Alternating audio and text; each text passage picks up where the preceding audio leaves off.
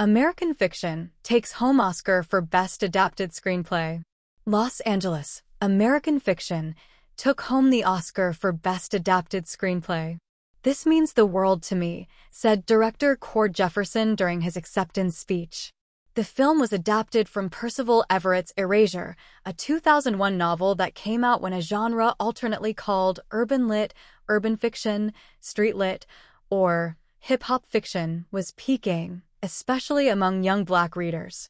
In his best and most bracing film role to date, Jeffrey Wright stars as Monk, a Black novelist who feels angry and frustrated that his well-reviewed books never sell. It seems the public only ponies up for stories that juggle tropes about Black poverty and violence. So Monk joins the enemy club under a pseudonym and hits pay dirt with hilarious and pointedly satiric results. Jefferson said they made the film out of passion. "It feels crazy, it feels incredibly surreal," he said. "We made this movie with very little money and very little time. We made it because we were passionate about it."